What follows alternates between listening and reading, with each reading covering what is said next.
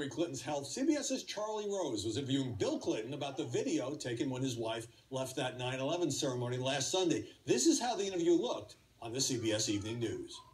Yeah, because when you look at that collapse, that video that was taken, you wonder if it's not more serious. No, than dehydration. She's been, well, if it is, it's a mystery to me and all of her doctors. Rarely, but on more than one occasion over the last many, many years, the same sort of things happened to her when she just got severely dehydrated. But as the Daily Caller pointed out, that involved some stealth editing. And when the interview aired on CBS this morning, we heard what the former president actually said. Because it's frequently, not frequently, I think, rarely, but on more than one occasion over the last many, many years, the same sort of things happened to her when she just got severely dehydrated.